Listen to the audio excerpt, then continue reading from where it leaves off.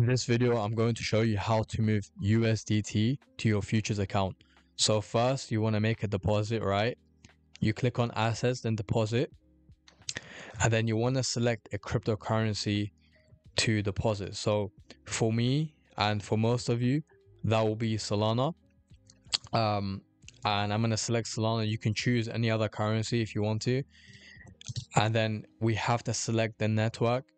So we're on the Solana mainnet, but some people might be on another network. They might be sending from another network. So you can choose the other networks that are available. So I'm going to select Solana mainnet. And then I'm going to copy this address and I'm going to paste it into my Phantom wallet. And then I'm going to send the Solana to this wallet. And then once it's arrived, it will say Sol deposits, and then you can see the amount of Sol you've deposited. So here it's 0.158, and that will arrive in our funding account, and then we want to sell that to USDT. So we're going to go to spot, and then we're going to change this pair to SOL USDT.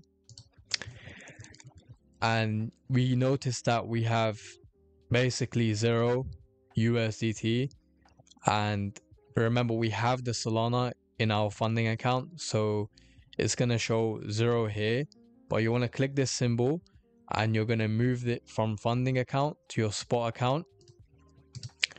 Gonna press confirm, and now you have it available to sell. So I want to sell it immediately, so I'm gonna market sell this. And now when I go back to buy, I can see the available balance is $19 USDT.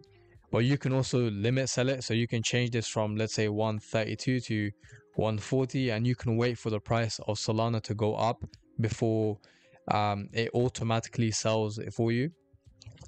So now that we have the USDT, we're gonna go to futures.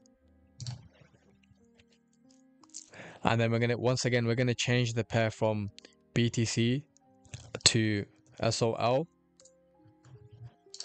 because that's what we're focusing on. That's what we're going to be trading.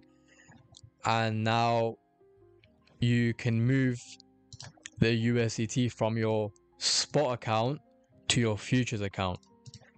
So now you have $19 in your futures account to trade with, and we're done.